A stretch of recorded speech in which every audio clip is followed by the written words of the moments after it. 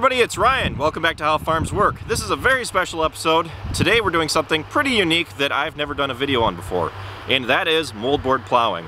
So our friend Ryan needed some help plowing one of their bottom ground fields.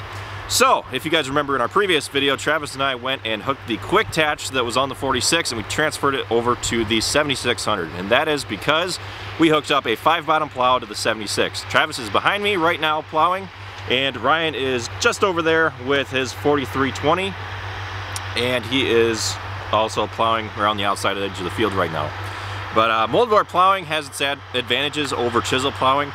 We chisel plow, and that is more like mixing the soil, whereas moldboard plowing pretty much just completely flips the soil over.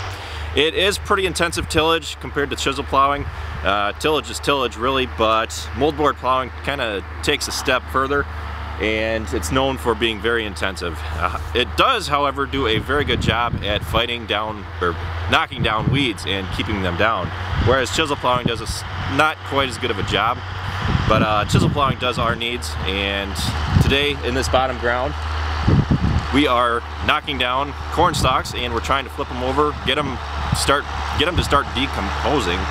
And it's just, Ryan said that he needed some help. Like last year, if you'll remember, we also helped him tear up some corn stalks by disking one of his fields.